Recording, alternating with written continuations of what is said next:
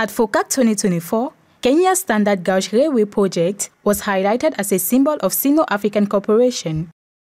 This railway, part of the larger Belt and Road Initiative, represents a significant investment in infrastructure to improve connectivity and trade across the region.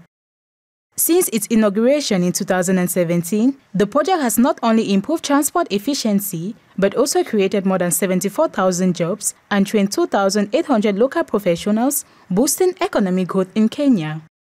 Leaders discussed the importance of such infrastructure projects in fostering deeper ties between China and African nations and emphasized the role of cooperation in achieving sustainable development goals.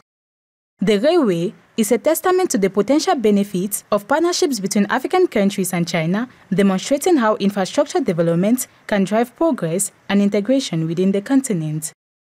The Focac 2024 summit, currently taking place in Beijing, provides an opportunity to highlight the success of such projects and to encourage greater cooperation to support local economic and social development across the continent.